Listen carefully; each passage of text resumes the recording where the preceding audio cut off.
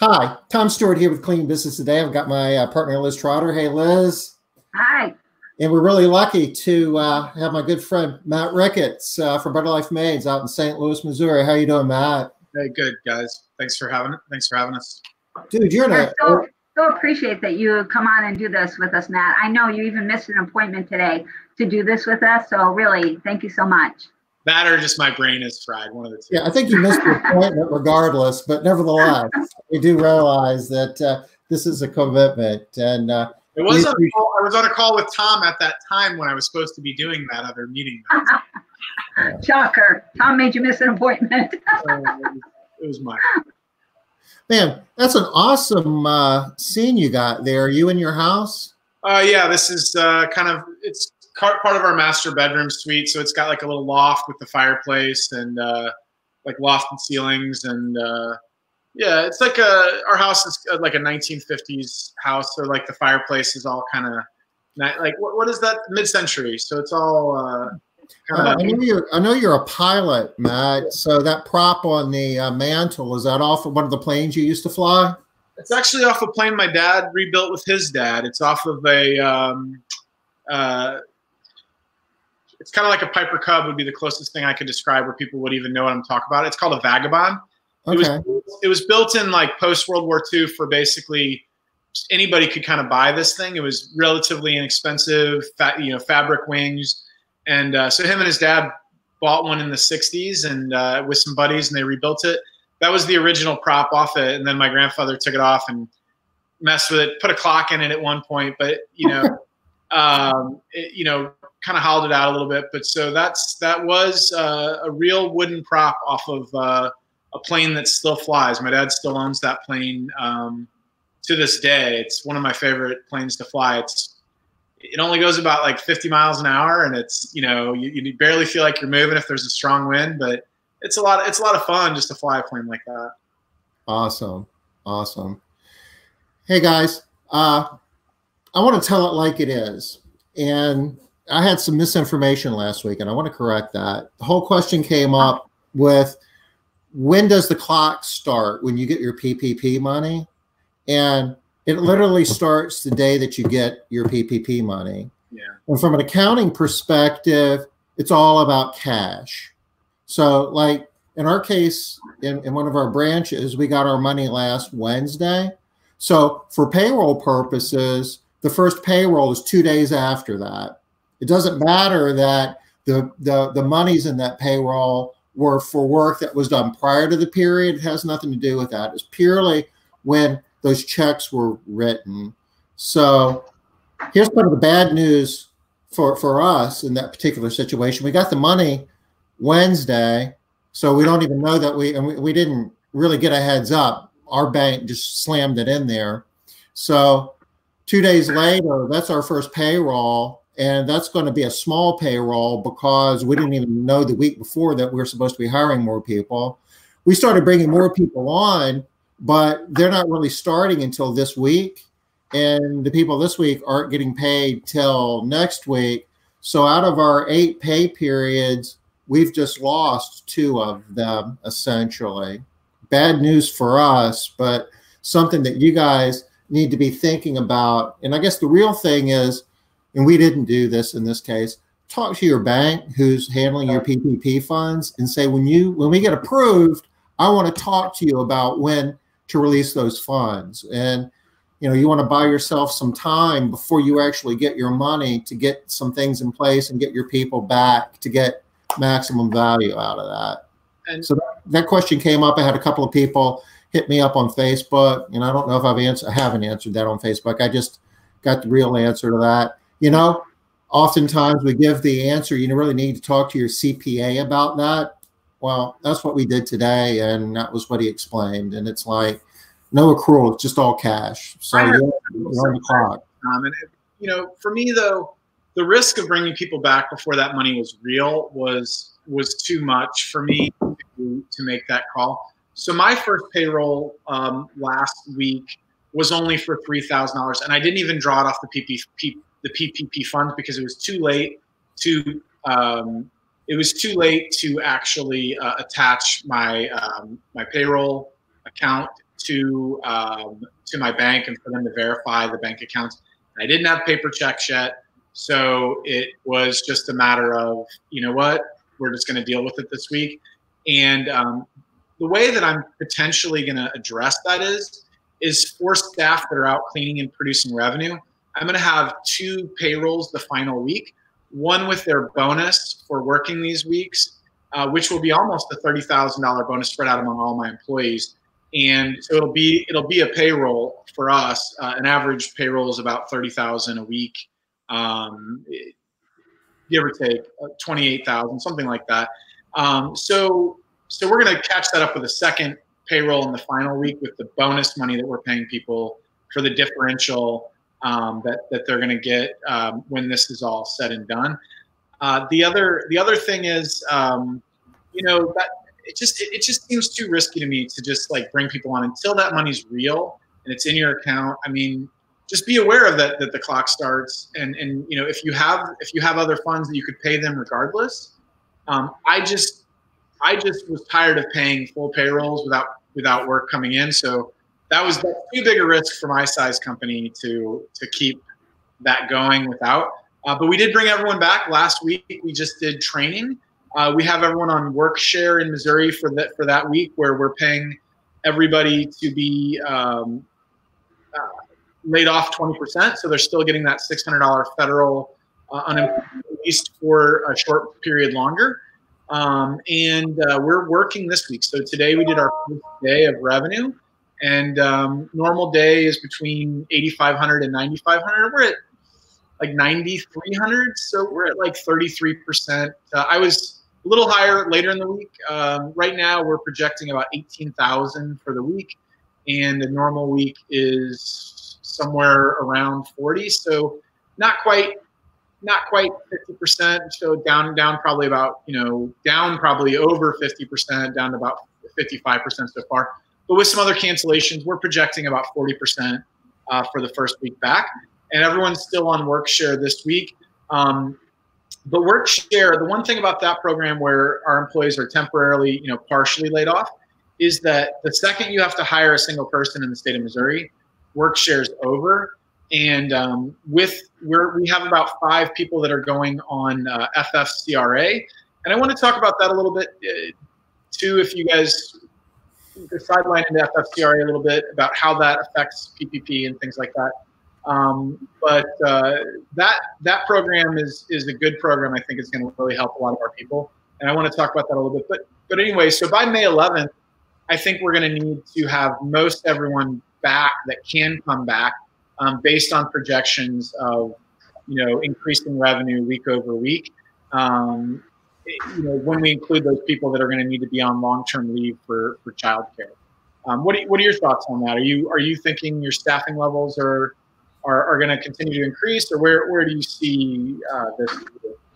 Yeah, we do. We are starting to reach out to clients. We actually started working on that last week, and you know, I don't even know what the exact numbers are. I've been focusing on a lot of other things right now, but I know that we've got several teams that went out today, and this is on the residential side. We've still been doing some of our what we call residential work through the duration of this, but you know, early returns, we're encouraged by the response that we're getting from our recurring clients.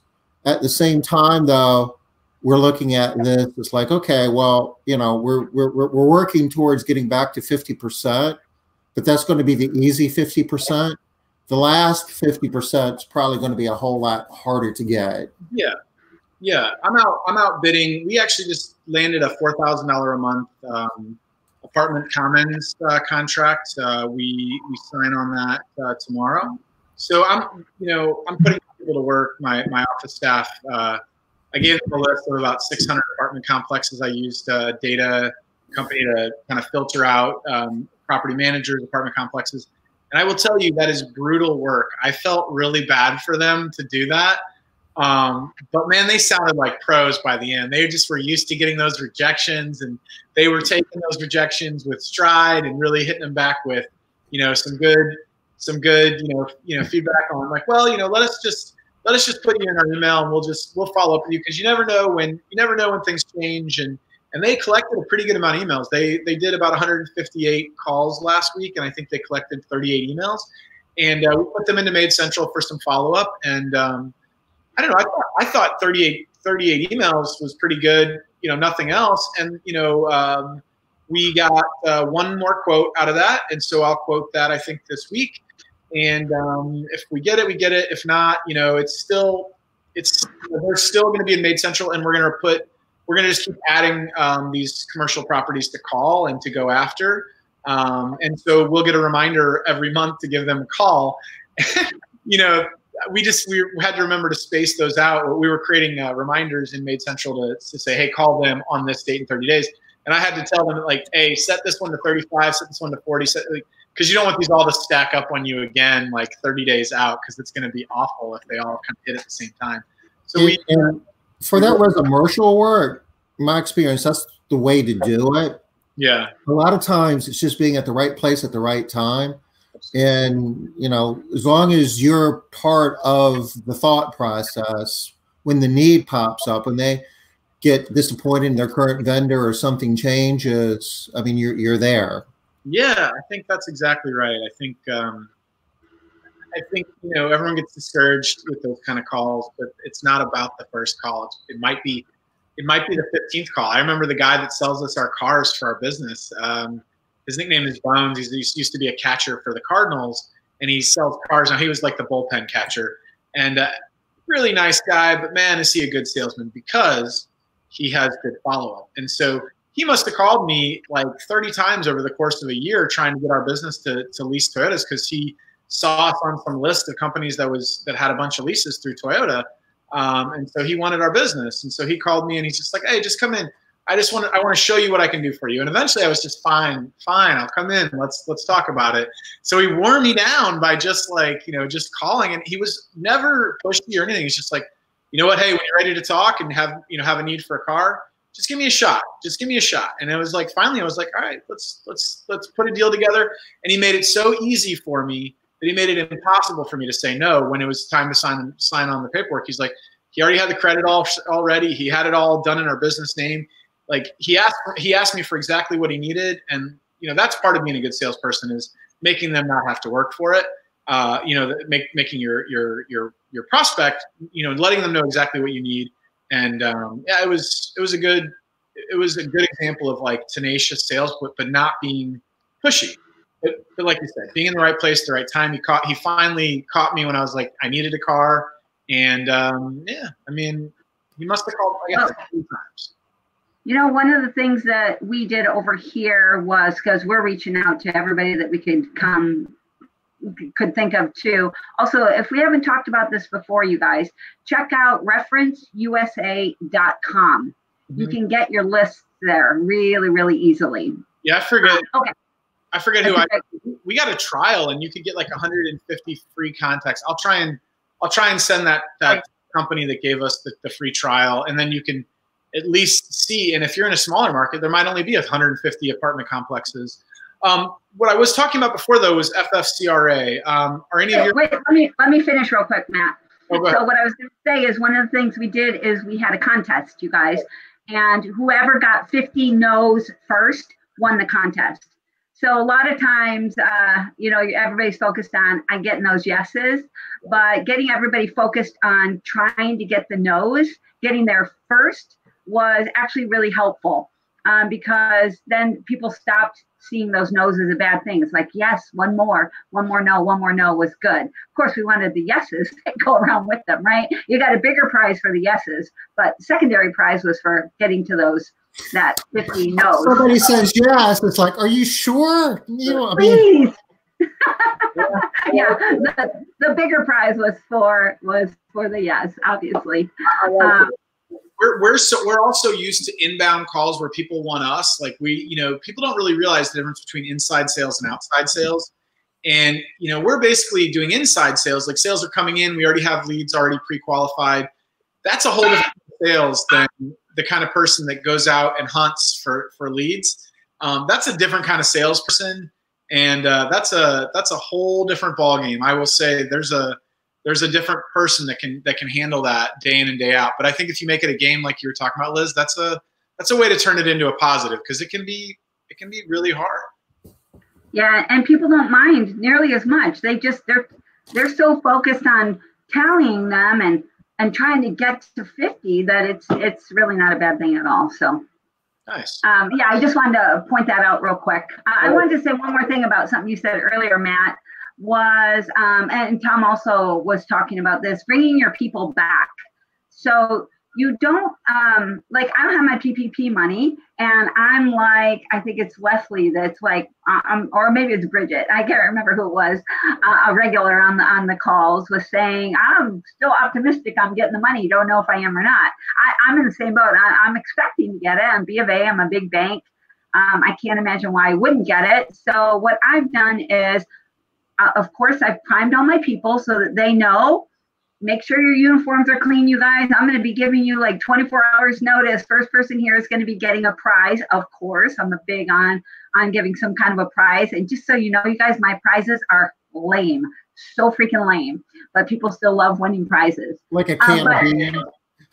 No, Tom, not a can of beans. Can of beans, you have to work hard to win a can of beans around this company.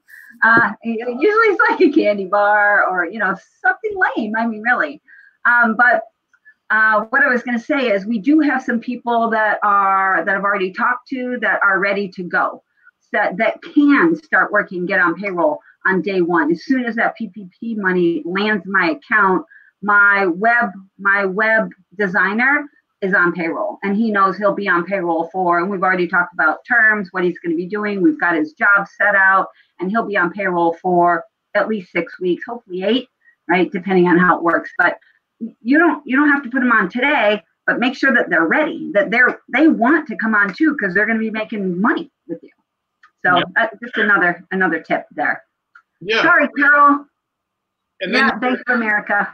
And then you have employees that just can't come back, and that's where the FFCRA is. So the Family First Coronavirus Relief Act, right? And that's something we were all really scared about at first, because we're like, well, how are we going to pay for this, right? This and there's a couple of ins and outs.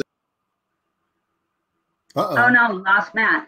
It gives you 2 weeks of paid if you get coronavirus or have an illness related to coronavirus, or have to care for an immediate family member. It's like 2 weeks.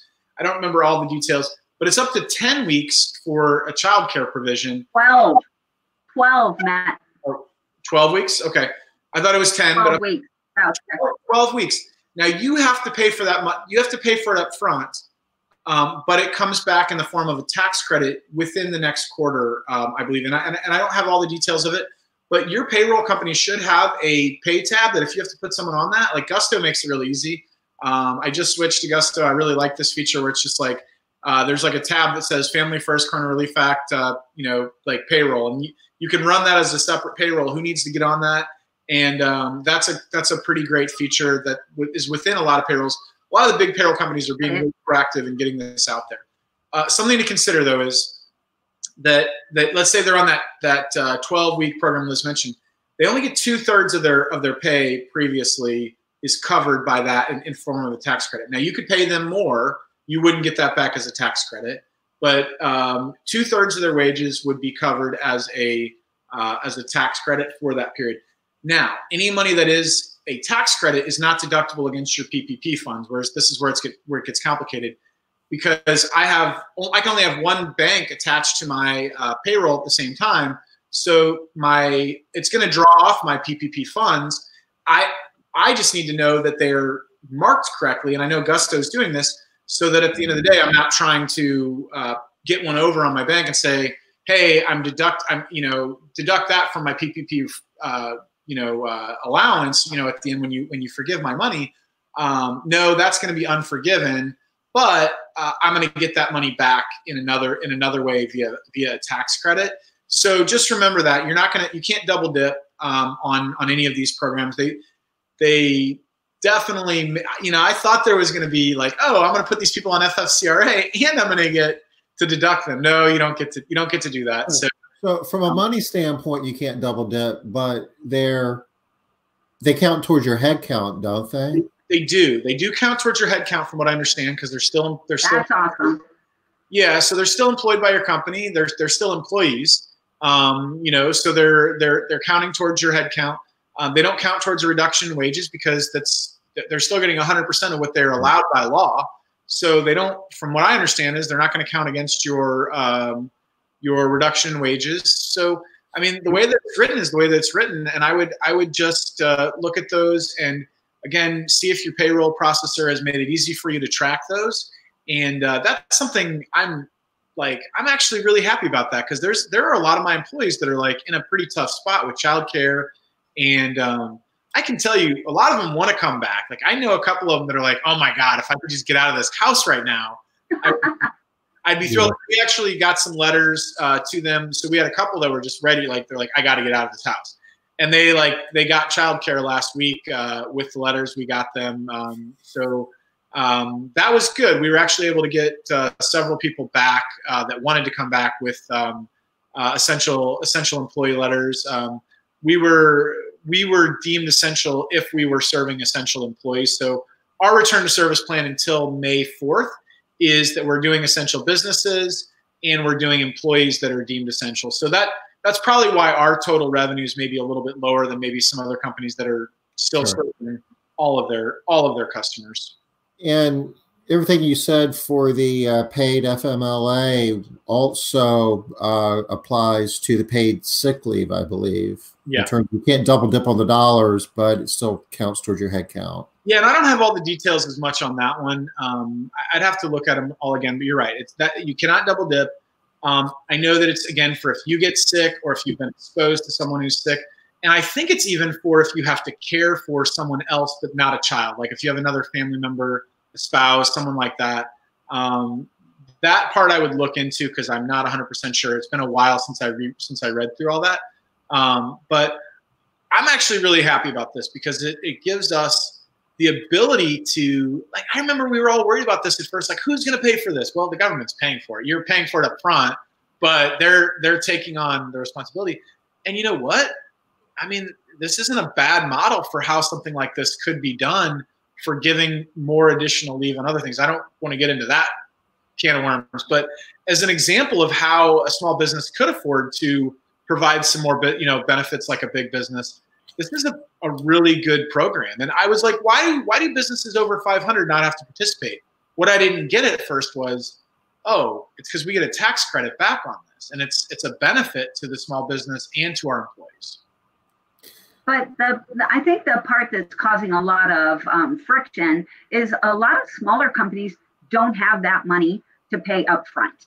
They can't float. That's a quarter's worth of payroll for if they've got multiple people. You know, they might not be able to float a quarter's worth of payroll for 5 people. I mean, they're the EIDL funds, that the emergency part that we were supposed to get within 3 days of applying was in part what that was supposed to fund. Right. Yeah, that's right. We just got the idle too late for that, but hopefully, and a lot of times now what's happening is people got so far behind, losing so much that they're using their idle just to pay some basic things that they've gotten behind on. So they're still feeling the pressure of, the FFCRA and putting people on unemployment, et cetera. I got caught up on all my insurance premiums, even though that they told me I had till June to pay them. I was just like, that makes me nervous. That made me nervous when like having insurance premiums not paid.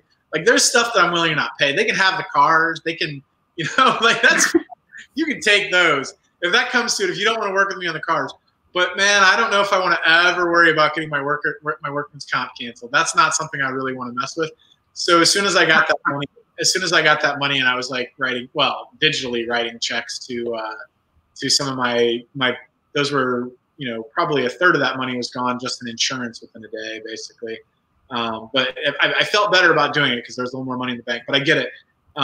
They were late by the time I sent them. They were due on the 4th, and I think I sent them last week. So. And I'm never late on those, so that was like a big weight off my chest because I hate the idea of losing my insurance. Like that scares them. don't even want to take a chance that, you know, that they're saying, well, you didn't pay and you have this huge claim. It's like, now it's just not the time, right? I know. This makes me nervous too. Yeah, it made me nervous. Even though they told me I had until June to pay, I just wasn't comfortable setting that out there for a couple more months and not having that square. Yeah, that's yeah. And you know, one of the things that we can do if you're paying like on a monthly basis based on projected payroll is to go back and say, hey, my payroll has gone down for obvious reasons. Yeah. And you could probably, I mean, in a lot of cases you can get that premium reduced. Yeah, we did that, and I think we've had that discussion before. So we lowered our projected from like 880 to 500, and I'm probably robbing Peter to pay Paul there because I lowered my premium down to like 16,000 for the year. So I'm almost paid for the year. I've got like one more $1,000 payment, and then I'm done. Well, that's not realistic for our work comp. So at some point, I'm just, you know, I'm gonna have to, you know, get that readjusted and looked at. But I could wait till the audit if I want to. I could wait till the audit, and that gives me all the way until probably early next year to pay that, or adjust it as we go throughout the year and just kind of ramp that back up. So, but that's a great strategy. That'll help with your business owner policy to some degree too. Although your business owner policy is not anywhere near as expensive as your work comp. So reducing that work comp big number and lowering that down can really help with an expense. So yeah. Yeah, we have a couple of questions here, you guys. I like to get to if we can. Cindy Fields asks, if you were closed April 1st, you're exempt from the CARES Act, aren't you? So I don't remember what the April 1st, do you guys remember that? There was an April 1st deadline, but I thought it had something to do. Go ahead, Matt. I guess if you stay closed and you don't bring anyone, if you're completely closed and everyone was laid off prior to April 1st, and you would be exempt. They're on unemployment. And if you don't, but as soon as you come back, you would be subject to it. But you could get a waiver if you're under 50 employees and don't have the cash. As a company, I don't know if you're exempt, but what that does mean is if any employee comes back that was laid off in the month of March or prior, wants paid sick leave or wants any of these other benefits, then that's off the table. Now, if somebody got laid off April 5th, April 2nd, April 3rd, then I think there was some thinking that they could still swing back around and say, well, I want to do the paid FMLA or the paid sick time, and you might have to honor that.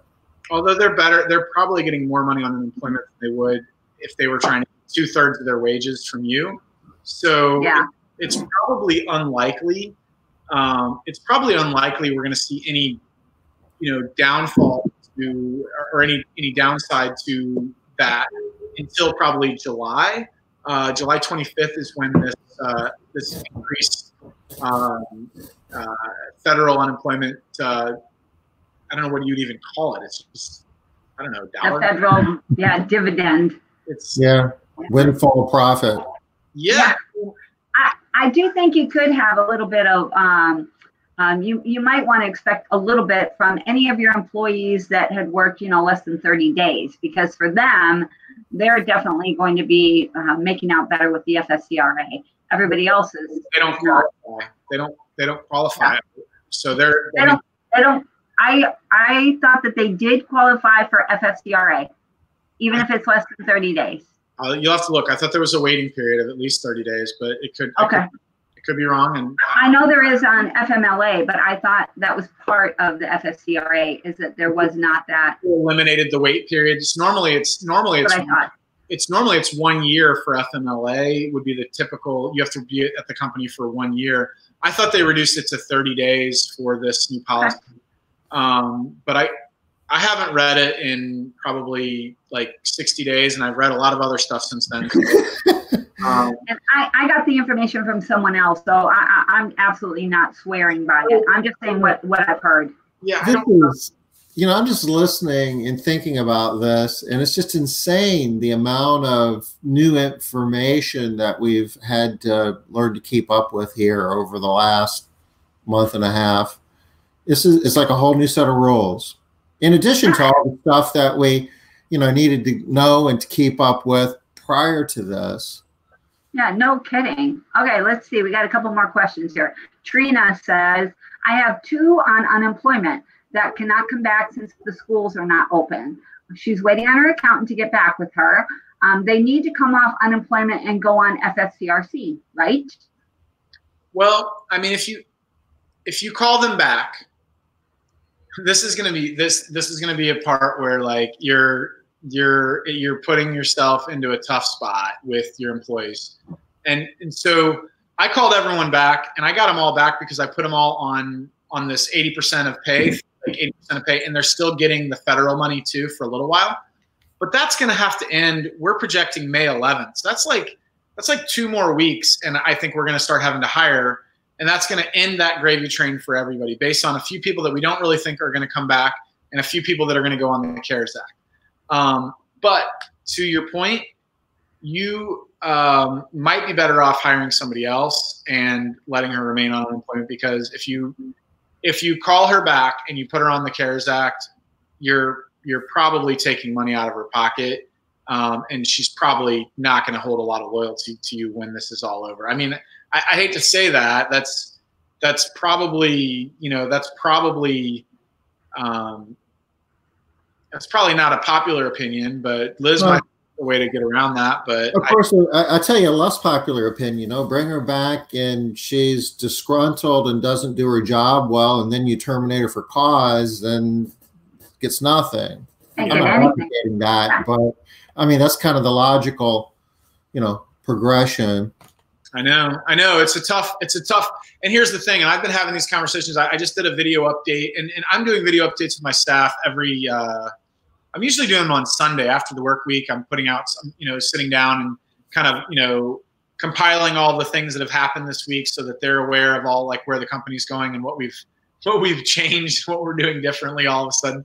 And I also spend the weekend building some new trainings out for them, and we can talk about some of the ways that I'm able to get that stuff out easier. We talked about shooting videos, but I also want to show, you know, PowerPoint, like how you can actually quickly put a video out via PowerPoint. If anybody's interested in, you know, creating some quick trainings just based on slideshows, like basically, and you can voice over those and create some quick trainings. But using like QuickTime on my Mac, I'll just do like a recording like this. I'll sit in this room, or I'll go to my office where it's quiet on the weekend and catch up on some paperwork and hit record, put something out. And we're putting out that stuff. I lost my train of thought, but I know we're putting those out weekly. I don't remember where we were going when we started on this, but yeah, sorry, lost it. That's okay. That's okay, because we got a couple questions here, Matt, that we're speaking to what you were talking about.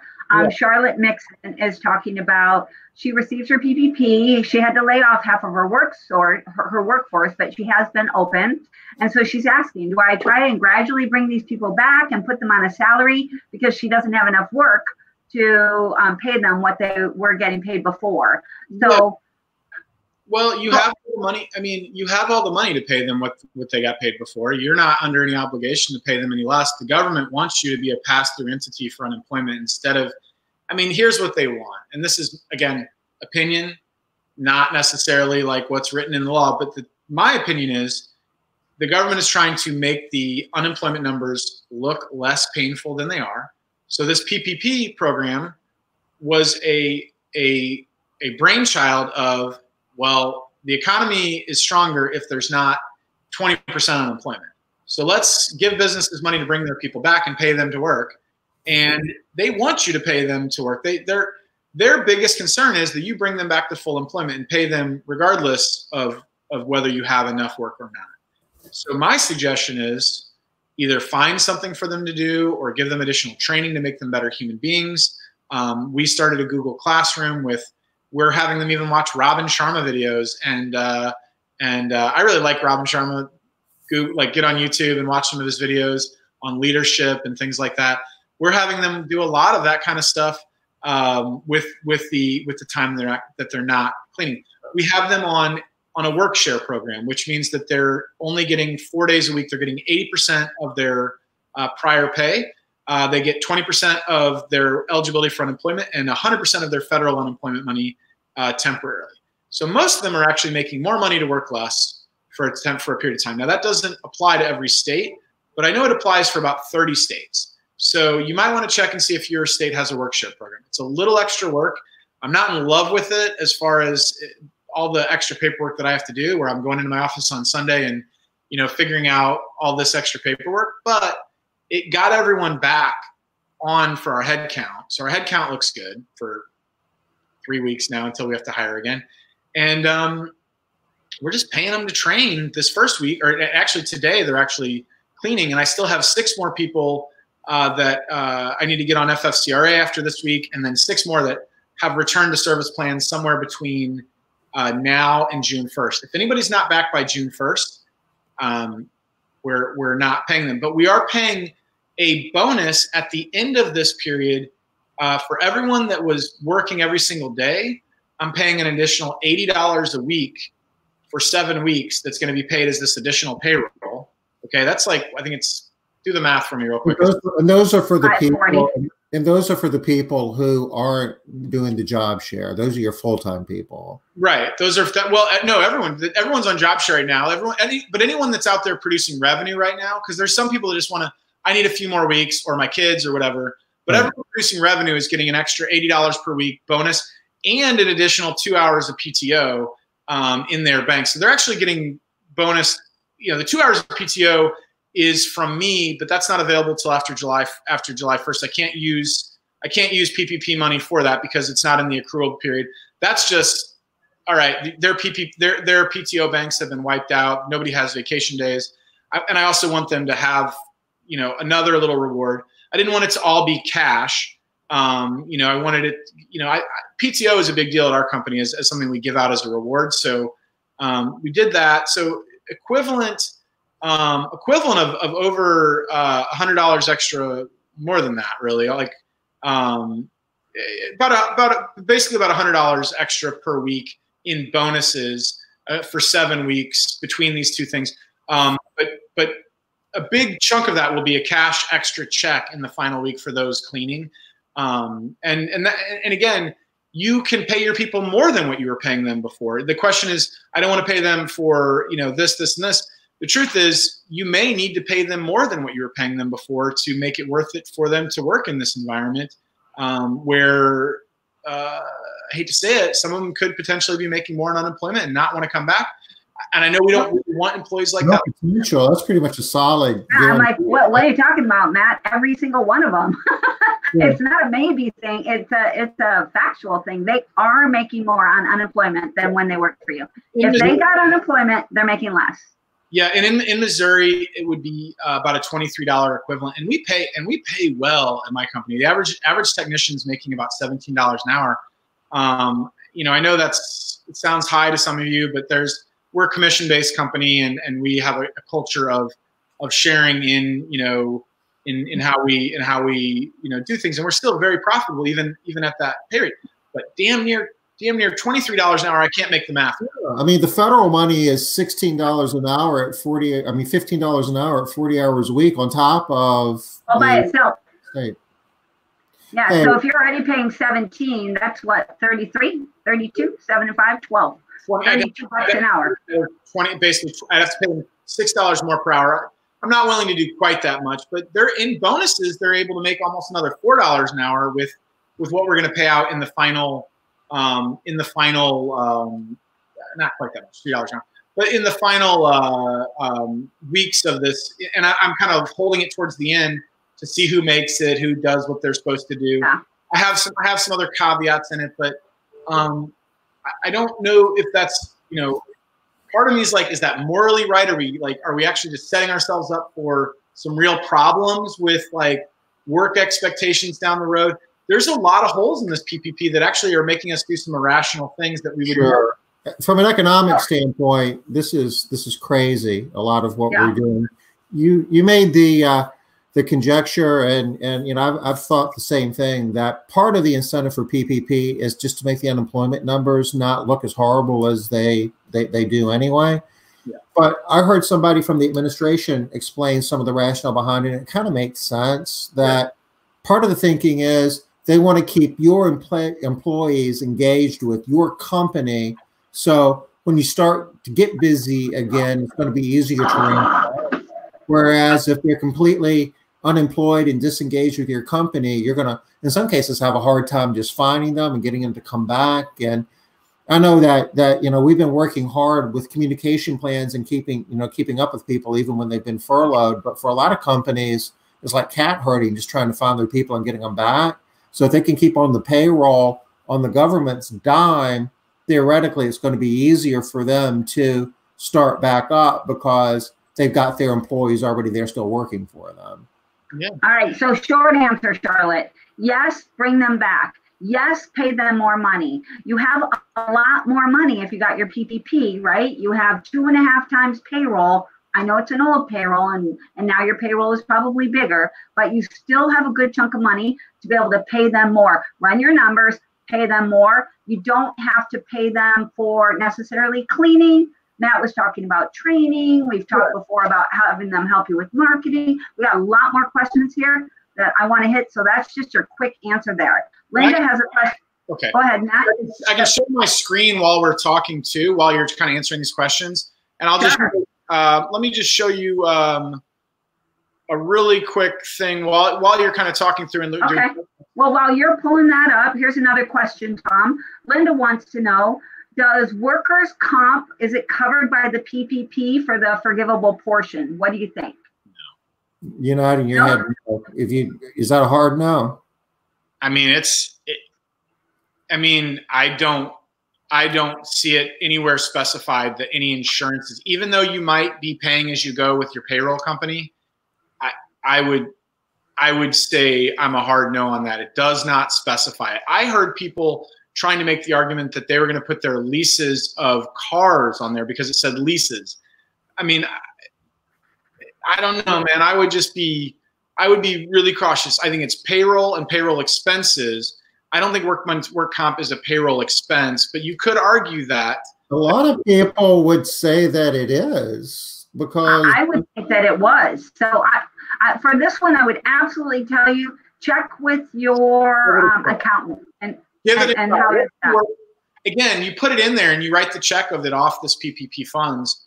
It doesn't get forgiven. Well, you were going to write it you were going to pay that anyway. So, pay it. So your operating account has more money in it right now because you didn't have to spend that money.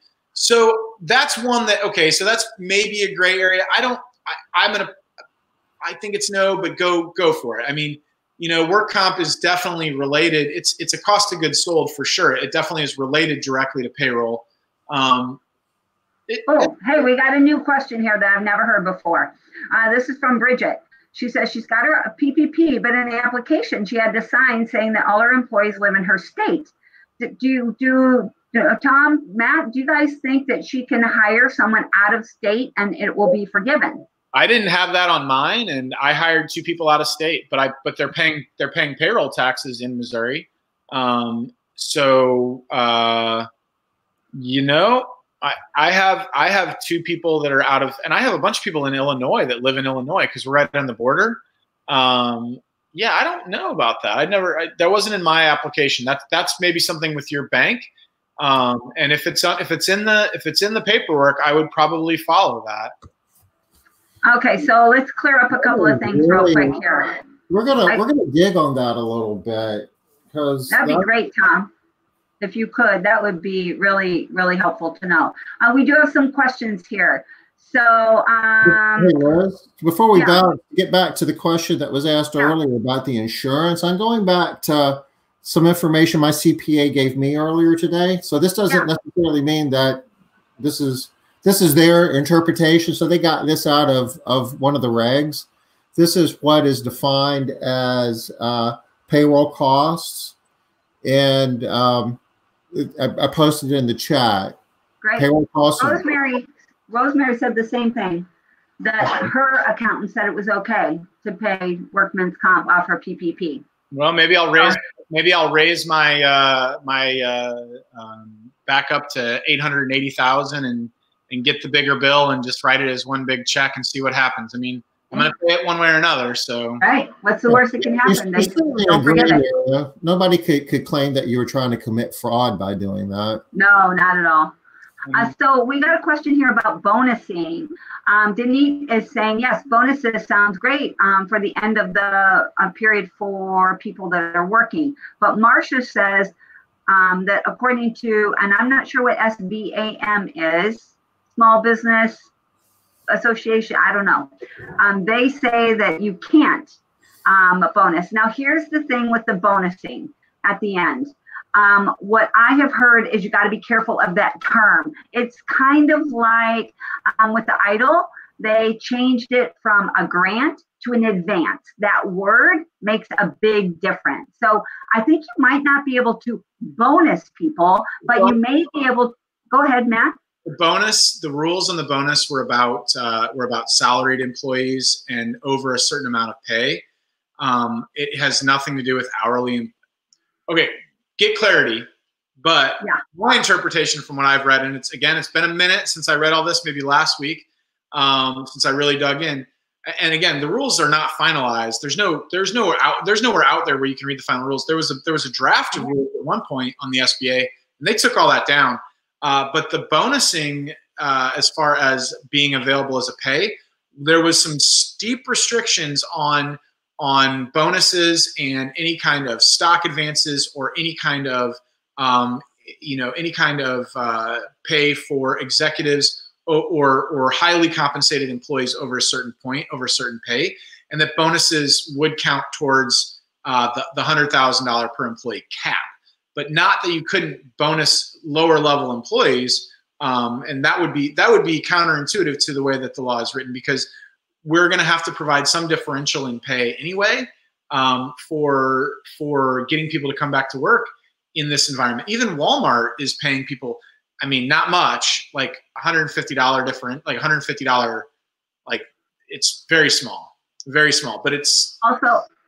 Sorry, Matt, I wanted to clarify here. Leslie, you're saying, honestly, it's just $10,000, thinking it might not be worth this hassle. We're talking about the PPP. That is the Payroll Protection Program, and that's 2.5%, 2.5 times your average payroll for 8 weeks. So it's a lot more than $10,000, Leslie. I think you might have the confused with the EIDL advance. And the EIDL, that amount of money isn't a small amount of money either. I mean, I know companies that are getting up to $500,000. I haven't heard anything bigger than that, and I have some friends with some very large companies, and not even in this industry, other things that are very large. And the biggest I've seen anybody get is $500,000 for that EIDL, and that is because they're probably just trying to spread the money around. Normally, it's kind of capped up at $2 million for that program. But anyway, that's a whole nother ball game. It's less restrictive than the PPP. Doesn't have all the timelines of this. And for some of you, if you have that money coming, it might be another game you could play because there's some other tax credits and things like that. That would probably be a whole other call, though. We would have to get into to try and differentiate the two, and what are the strategies on tax credits versus PPP? Yeah. How are you going to make those work? Yeah. And again, your accountant is going to earn his or her money over the course of the next 2 months here. They got their PPP, because I bet they did. I bet they got their PPP, and they, I bet they did. I bet they're loving it.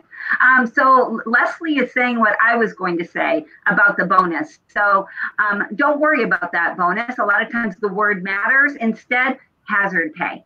Hazard pay, there is nothing against hazard pay. So you give them that all at the end. So that's great, Leslie. Love that. Thank you so much.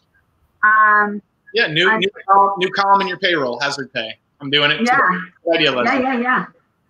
I have a couple of questions here too. Tom, Matt, have either one of you guys talked about how do our 941s play in here? Are they, what can you tell me about our 941s? Your 941s, your quarterly reports? Yep, your quarterly taxes. Tax reports. Your federal, yeah. I would say they need to match what your payroll reporting would be. I would think that that's probably one of the sources they're going to go to for proving that you spent the money properly. What I don't. But I mean, will they be forgiven? What? Will they be forgiven as a part of your? Your quarterly contribution. Oh, yeah. Yeah. So, well, that money, no, because that money is the 941s. That's part of, that's the employer contribution as well as the employee's contribution. So the employer contribution would be forgiven. So for your FUTA and FICA or whatever it is, but I don't think that the portion that they pay obviously isn't going to get forgiven. So, but that's why those were, your federal taxes were not initially in the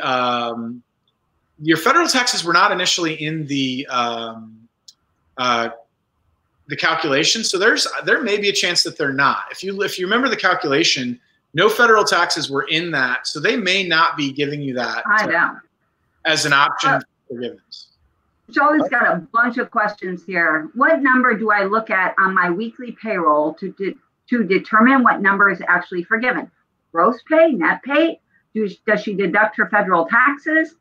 And then how do you keep a running total of what money you have available left in your PPP? So I'm going to hit that last one because it's an easy one. What a lot of people are doing, Charlotte, is just creating an Excel spreadsheet. And they're just putting how much money they have in their PPP, and they're just deducting it out, and they're watching that money go away. That's just one simple way. Or even easier, I mean, you don't even need an Excel spreadsheet. Just create a new bank account with your bank, and when you fund your PPP, don't intermerge that bank account with your general. So, I mean, a good operating practice is to have a couple of bank accounts anyway for different purposes. So, you know, but a really good practice here would be, at least what I think is a good practice, and you can talk to your own CPA, your bank, is I created a new bank account for it, and all the expenses that I believe are legitimate expenses through the PPP are only going to go through that account.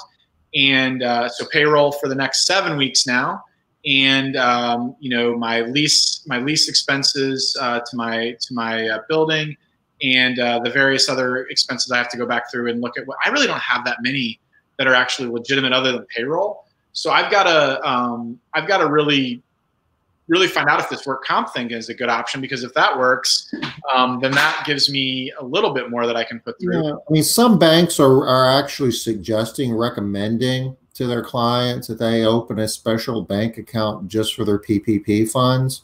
Yeah. It's not necessary. You can track it through QuickBooks, but you got to be diligent doing it. Yeah, and you could create new.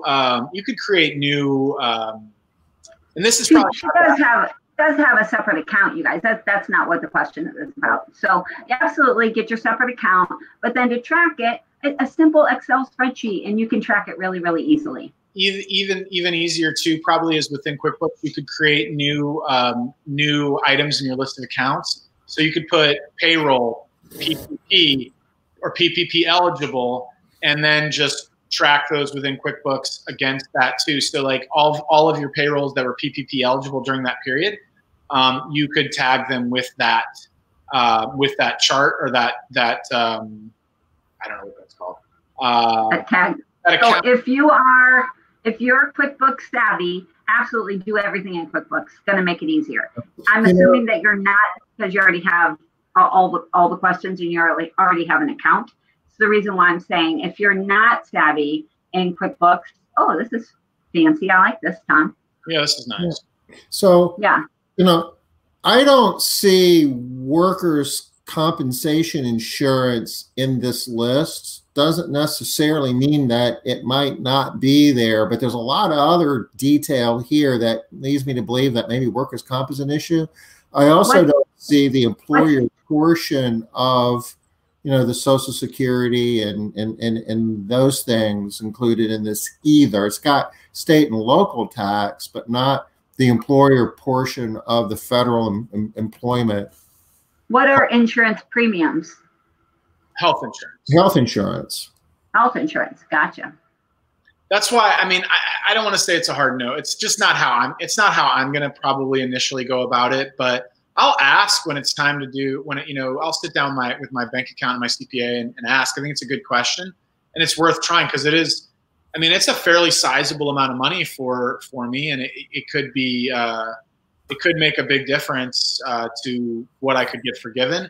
I mean, so for me, because we're going to be operating on some level, just remember all of this is we're in a great industry because a lot of us are going to be opening up a lot sooner than a lot of other industries, or at least have some portion of our business open, or are not completely shut down. So if you're generating revenue, your operating account should potentially be able to grow more.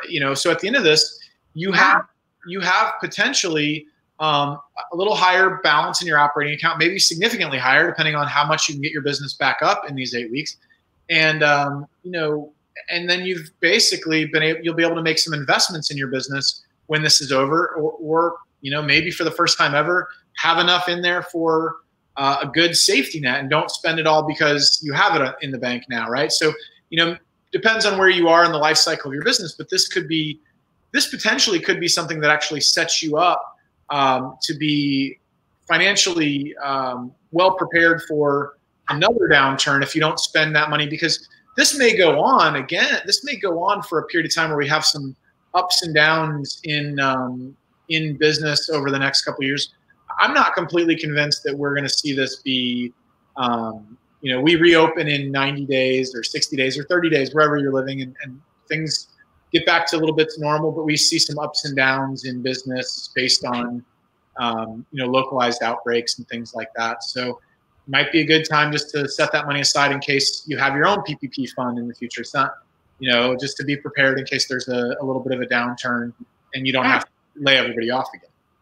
And I wanted to remind everybody that the PPP is a benefit to you. If you get PPP monies, there is no way it can hurt you. They're not going to take more money from you. No matter what you do, you're not going to lose out because of the PPP. Now, you want to be careful that you don't have people that you're not paying people to do absolutely nothing above and beyond what your PPP monies are. That's the only way that it could potentially come back and bite you in the butt. But if you are paying your people to do work in your company for your company, and the PPP is going to cover it. Are they going to cover every single penny? Maybe not. Are they going to cover more than zero, which is what you were going to get before? Yes, more than zero. So it's not going to hurt you. So don't be so afraid of the PPP. Yeah, it's a good thing. As long as you don't misuse it, as long as you use it for what it's intended, you're going to have more money in the bank in the end of the year than what you would if you didn't have it. And one thing though is there's a donut hole of you where the PPP may not make any sense at all. Like if you are in some of these cities that are New York City, Philadelphia, that are looking at some prolonged shutdowns before they let anybody reopen, it may not be the best program for you, and getting the EIDL money would maybe be better. But however, the PPP's funding now and the EIDL is just such a question mark as to whether you're going to get that money. But I do know some people that are getting it. I don't know any way to find out anything more about that. I've tried to call 50 times myself. I mean, I'm sure they have some list of like every time I've called and they're like, oh, it's this guy again. When is it going to be enough that we told him, no, we don't have an answer? But Tom's in the same boat. He's done the same thing, I bet. Yeah, we're wearing them out. Yeah. Where are we on time, Liz? Yeah, we're ready. Sorry, Tom. I know we're going to switch over here. But first, before we do, Matt, you mentioned a little bit earlier about some video training, et cetera, and these things. I'll just go over really. Let me so turn my screen on just for a second. Seriously, we're right at an hour. Can we do this sometime later this week? Yeah, we can do that. What I'd rather do, Matt, if at all possible, I'd rather bring you on later because I want to be able to give time to it. I think it's an awesome thing that you're doing here if you have the time. Let's plan on another time this week, but I'll give them this. if you are a Google Apps user, check out and see if Google Classroom is built in, because you're going to need to provide your people additional training right now. And so maybe we'll talk about that when I come on next time. And about you want to give us a date now so everybody can set their calendar, because this is really, really good stuff, but yeah, it's only going to take us a half hour to get into it. So. You're right. Let me look at my calendar and see what I got going on. All right. Well, Matt, while you're doing that, Tom, I really want to be able to talk to everybody about the new training. So I'm hoping that you can tell us a little bit about that. And I do have a question about the COVID training. This question came to me that you had said in the one place in the training is listed neoprene gloves, and then you had also said that nitrile gloves are not okay for cleaning. Can you clarify those two things? I said they're not okay for cleaning, or they are okay? No, not. Nitrile is just fine. They're like kind of like latex gloves, but made of a safer material. They're wonderful gloves, and vinyl is fine as well. You did talk about latex and why maybe latex is not the best option. Latex is because some people have allergies to it, but it's about 10% of the population though, so it's a big enough, or maybe it's not that high. It's a big enough group though that it becomes problematic. Not 10% though.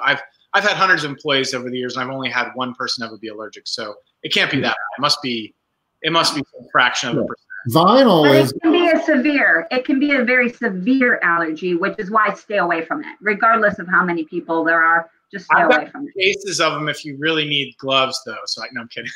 Yeah. And Matt's got money. Matt can loan you money too. Okay, so so we got clarity on the nitrile gloves, you guys. Yes, that's a big go for. I know that some people heard that it was said that those are no go. They're a go. And then what were you saying about the neoprene gloves, Tom? Yeah, they're fine too. They're typically the heavier duty for like oven cleaning, stuff like that. Thick, you guys are thick. I'm sorry? I was just saying behind your back that they're really thick. They're hard to work with. They're hard to work with. If you're going to be using those, it's a good idea to have your vinyl gloves or your nitrile gloves inside, on your hand inside of that. Double glove it, so to speak. Okay. Tom, tell us about the professional house cleaner program. Am I sure? You're gonna love this. I'm so excited. You are. Okay. You are. Okay. We have a program here that basically covers what a professional house cleaner, every professional house cleaner should know. And we talked last Friday, there's a lot of people cleaning homes and being paid for it, but not all of them are necessarily professional. And what we've done here is taken the best information that we've been able to pull together for over the last 20 some odd years. And a lot of it comes from previous materials we've done in the past, like putting together, this manual for the HCT program. We've done other programs. We've done programs. I mean, we could go on and on about the various programs we've done over the years. But the fact of the matter is, we curated it all the way down into something that hopefully is kind of the best of the best and the tightest presentation that we can put together for cleaning professionals, for the people who are cleaning homes every day. Can I interrupt real quick, Tom? Can I interrupt real quick? Sure. Thank you. So for those of you that are familiar with this book, the Professional House Cleaning Technician's Manual, and you've heard of this program, the HCT program, if you look a little bit closer, you can see these are the authors of this book. Tom is one of the authors on this book, and he's one of the drivers of this program initially. And so I just wanted to point out that the information that you're getting in this program, sorry, Tom, I know we didn't talk about this in advance. He hates this. Yeah, he's saying it's okay, but when we get off this call, he's gonna be like, Liz, I hate it when you interrupt me like that. Sorry. So I just wanted to point out though, that the information that you're going to be getting in this program is the real information, just been being focused toward the professional house cleaner. So this is not like some kind of just dumbed down program, some kind of just teaching them kind of random stuff all over the place. It's the real thing. Sorry, Tom, go ahead. No, that's great. Thank you. And you know, the program consists of 7 classes. These are the 7 classes, and we're trying to pull this information together in a way that it's definitely going to be informative. Some of it's going to be a little bit nerdy, but we want to make it you know, entertaining and something that people are going to want to participate in as well. So the 7 sections. The first part, the first class is going to be on, you know, the role of the house cleaning professional. You know, what is professional house cleaning? And we're going to help, you know, our cleaning professionals understand, you know, the difference between just cleaning a house versus being a professional, and, you know, why that's important. And, you know, we're on the first line of defense and infection control. And, you know, your job's a lot more important than maybe what society recognizes and maybe what you recognize. We're going to talk about hygienic cleaning and cleaning for health, which is really, really important, you know, in today's world with COVID-19 out there. Safety is really important. And, you know, we're going to be covering safety in a much broader context than what we did in the COVID-19 training. You know, you pay workers' comp insurance, right? So, you know, all the different ways, if you've been in the business for a while, that a cleaning professional can get hurt or injured on the job. So we're going to be talking about those things and the techniques that we need to be using to minimize the chance of having accidents and having losses. So your people are able to be at work on a regular basis, no one gets hurt, and your insurance is as low as you can hope for it to be. We're going to talk about the chemistry and physics of cleaning, and we're going to do this in a way that, you know, we think that, you know, everybody, you know, all your cleaning techs are going to be able to get it. We're not going to, you know, we're going to break this down into the basic components, and we think it's really important. If you're a professional, you have to know more about you got to know the why behind what it is that you're doing. If you remember, you know, last week or when we were talking about the COVID-19 training, we, you know, talked about, you know, I've got a disinfectant. It's really important to read the instructions and use it the way the instructions tell you to use it. Well, that's great. That tells you what to do, but it really doesn't tell you why it's telling you to do that. If you understand the why behind it, then you're not just doing a task. You really understand at a level where you can perform at a professional level. So we want all cleaning technicians to be, you know, professional and to have that level of knowledge, and that's really what makes you professional.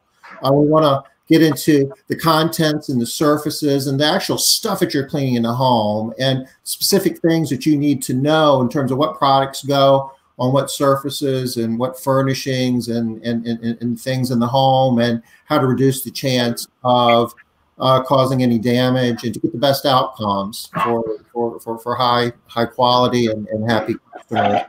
We want to talk about, you know, what do you do? We want to talk about the procedures, methods, and productivity, the scope of work, all of that stuff, because basically we're kind of pulling it all together now. We kind of talked about the concept stuff of cleaning for health, and, you know, how to do it safely, and the science and the behind all of that. This is the stuff you're cleaning. This is how you clean it. Then we're going to talk about the tools and equipment. So those are the 7 classes, and you complete all 7 classes, you can take the exam and get your certificate for being a professional house cleaner under this particular program. I'm responding to Leslie right now. She wants to know, is this different from the HCT?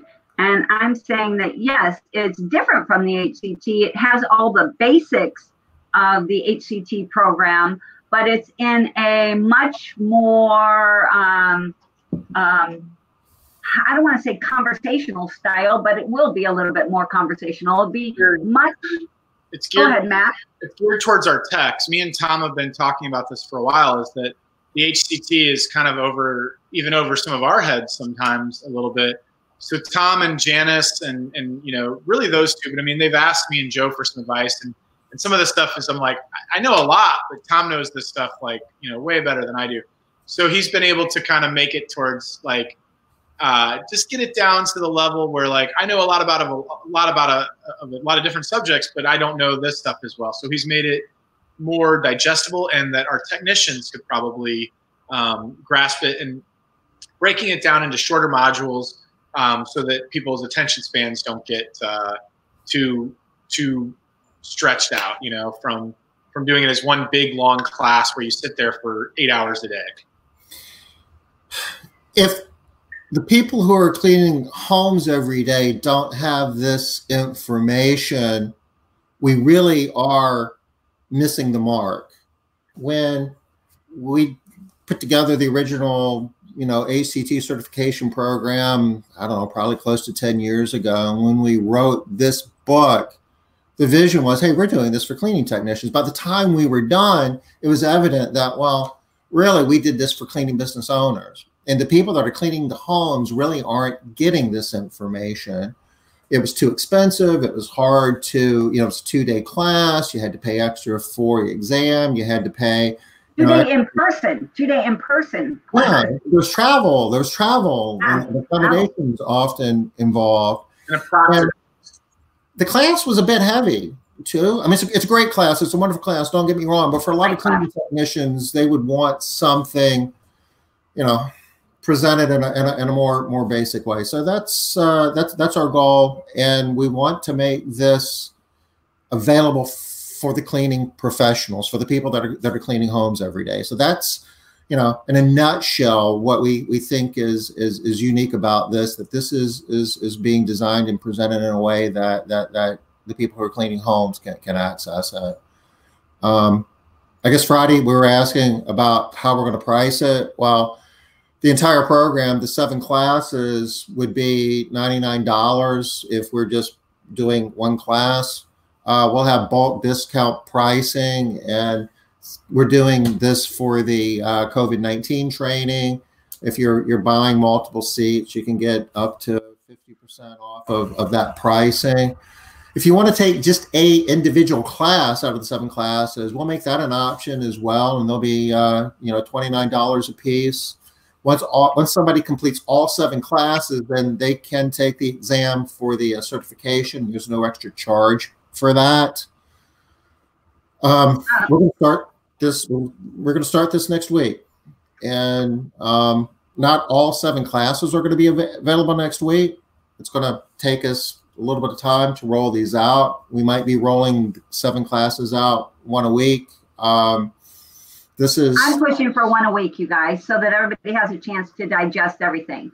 Tom's really of the mindset that, no, we should give them all 7 at one time. I'm like, no, 1 a week, 1 a week, 1 a week. Let's just get started next week, get people to start running. So we got a couple of questions here. $99 a person. How many is considered bulk?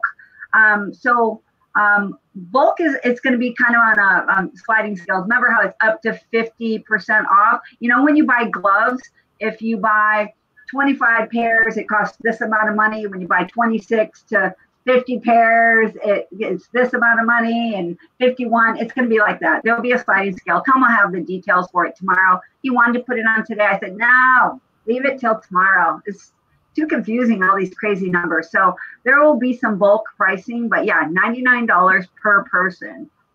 Good. I'm glad you're looking forward to it, Rosemary. It's me too.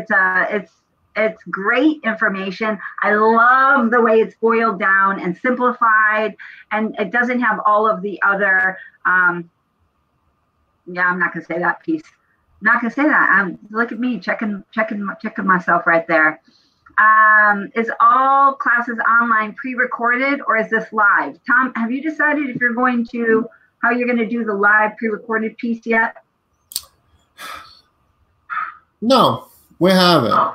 You know, ultimately, you know, most of it's going to be delivered through, you know, our learning management system. Doesn't mean that we might not do some of it live. I guess it's to be determined. We've got a few days to work out some of those kinks, and we're looking for feedback. Actually, we've got options in that regard. And first class is Wednesday, Tom. Is that correct? Well, if it was going to be live, that would be it. If we wind up just starting off, we'll probably do something live. It might not even be a full class, but we'll give you guys some overview of what we're doing. We'll have more live material here over the next several days that'll go into more detail of what it's about to give you a flavor for it. Ooh. Carol makes a really good point, Tom. If possible, it would be nice to have more than one per week to take advantage of our PPP money. Okay. Well, there you go. You might be, you might be winning there with that idea. Maybe I shouldn't have pressed Tom to do one a week for 7 weeks. Yeah. 8 classes as opposed to 7, and then you could have one class for each week of your PPP. So yeah, there's all kinds of educational stuff out there though too. So this is one component of it that would probably be an hour per week of additional training for your people. There's a lot of opportunities, but this is a great opportunity to build our companies right now and to build the knowledge and the culture that we want. So I'm really excited to get through this first myself, put some of my top management people through it, and then drip it down from there to our key to our key supervisors, and then really just keep dripping it down. My goal is that anybody that's been with my company more than 90 days has to have this knowledge, right? So it needs to, that's the goal eventually. So I'm excited to be able to do this. I've always wanted to do it, and I've always been envious that like Joe Walsh brings Bruce up to his company once a year and does this training for everybody. I've always been super jealous about like, oh my God, his people know this stuff. And so, yeah, now we all get the opportunity to have that kind of level of knowledge to still do our people. So, and I want to point out that a big piece of why this is happening right now, you guys, like, why are we coming out with this program right now? Because it's been in the works for a long time, and COVID-19 just brought it forward. It's like, this is our opportunity, which we keep saying. You've heard us say this for years. We want to professionalize the industry. We are sick of having it be just so scattered to the winds in such a fractured industry.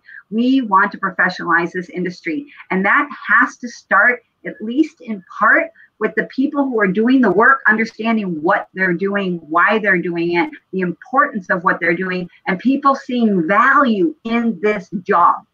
So that's why it's happening now, because this is our perfect opportunity. Can we use the term unprecedented again? This is like a once in a lifetime opportunity for us as cleaning business owners to do something to significantly increase the value of our business and for the people that we serve and the people that work for you, basically all of your stakeholders. And if we continue to do what we've always done, then we're really going to miss a lot of that opportunity. So getting better material out there and really taking advantage of picking our game up. Your clients in the marketplace is looking for something more to make them feel comfortable and make them feel safe. So we got to be bringing more, and that's what's really behind a lot of this. And that's why we need to get this information to the professional cleaners, to the technicians, to the people that are doing this work, because they're the ones that ultimately are going to be creating that trust and creating that feeling of a higher level of safety for your clients. And the time is now, so we have to move fast. And you guys keep hearing me talk about psychological safety as well. When people understand what they're doing and they understand how to do it, how to be safe, etc., they feel safe. You don't have the problems that you're having where people don't want to come to work. They're afraid that, there's a reason why some companies aren't struggling in that way, because their people know this stuff. They already have this information. They feel confident, they feel prepared, and they know how to move forward. So I'm not struggling as much with this problem because my people have this training. Your people need to have this training too. No reason for only some people to have it. And one more thing, I'm sorry, I know we're way over time, you guys, but one more thing real quick. Don't forget, in a year, your company needs to look different than it did in February. If it looks the same, it's a fail on your part. This is your prime opportunity to make your company the best company in your area. You know how few companies are even knowing about this training? How many people on the call right now? 500, 600, something like that, are going to see this? Do you know how few people are going to actually invest in their companies to do this training? Your company needs to be one. You can be the company in your area. Sorry. Okay. Off my soapbox. Sorry, Tom. Real quick, the COVID-19 training out there, what house cleaning professionals need to know is still out as well. And you can go to moderncleaning.com, and this is right to the point, and this has unique material in it that you won't get in the professional house cleaner training, because we're talking specifically about the COVID-19, you know, and the SARS-CoV-2 virus, and all of the specific things that your technicians are going to need to know to clean in the COVID-19 world. And, you know, realistically, they're saying we're probably a year and a half out before they come up with a vaccine. And they come up with a vaccine, it's going to be a big deal as to how long it's going to take for them to even make enough vaccine to, you know, give it to a meaningful number of people, and then distributing it and actually administering it. That it's going to be, realistically, it's going to be several years of ups and downs and peaks and flare-ups of this virus. So people, we as a community are going to be, you know, mindful and looking for safety and comfort from COVID-19 for several years, realistically, barring some miracle, which from a scientific perspective, we don't know where that would come. Tom, did you already show where to buy the course? And did you talk about what time on Wednesday? How will this be delivered on Wednesday? No, we didn't show where to buy the course because don't have a place to even sell it yet. But that's coming. Can't buy it. So really, this is the proof that we are so much more focused on making sure that everybody gets the information than getting money. We don't even know how we're going to get paid. and truly, we're juggling a little bit because we still are running a few house cleaning companies and still trying to deal with all the finance side of all the SBA stuff. And we're doing this too, but it's, you know, we're not sleeping much. Make it happen. And Robin, absolutely, the training costs could be included in the PPP. Absolutely, yeah. Your biggest cost to the training is paying for the labor of taking it, and that would be covered. Amelia, you will get. There will be a way to refer back to the training after you've taken it. It won't just be live. Marsha, excuses. I love that. All right, well, we're way over time. Cleaning business I apologize, you guys. If you want to do that, you can subscribe here, and we got our. Show me where the resources are. I told somebody to go to resources. They couldn't find them. Right here, it's coronavirus-downloads. There's no button on it. You got to attend these. Coronavirus-downloads. All right, I got it. Put it in the chat. Virus. All right, that sounds good. It was one of the people in one of my MMA groups today, so I'll get it. Thank you. Okay, guys. Do we have anything else? It's my birthday time. I just wanted to point that out right now. It's 3:31. My birthday time. It's my birthday time. 3:31. Oh. Yes, my birthday time. I never. Oh, okay. I guess so. I got it. Yeah. That's slow. Hello. Yeah, I just got to point it out to everybody. All right. We will see you all tomorrow. And thank you so much, Matt. I'm free on Wednesday if you want to circle back with me. I got a call tomorrow at 5, but I can do. Awesome. Let's book that. So mark your calendars for Wednesday. Matt will come back and will show us some techniques to put together training material using just a simple narrated PowerPoint. Yeah. Maybe a couple other tricks too. Yeah, we'll go through a few things. All right. Okay, guys. Thanks so much. We'll see you tomorrow. Bye-bye, everybody. Bye-bye.